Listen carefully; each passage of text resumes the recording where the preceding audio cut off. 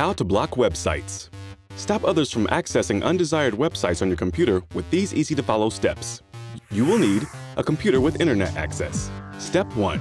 Block websites on Internet Explorer by opening the browser and clicking Tools. Select Internet Options. Click on the Content tab and select Enable. Step 2. Click the Settings button, and then on the Approved Sites tab, type in the website you want blocked. Select Never, and then add websites you want blocked. Step 3. Click the OK button at the bottom. A new page will open. Step 4. Create a password so no one can turn off the block.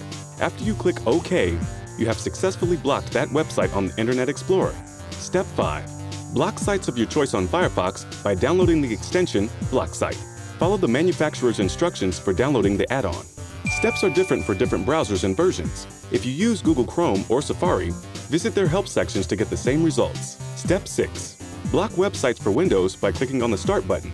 Then select Run. Step 7. Type Notepad C:/Windows//drivers/etc/hosts in the box and hit OK. Step 8. Go to the last line in the Notepad file that pops up and hit Enter.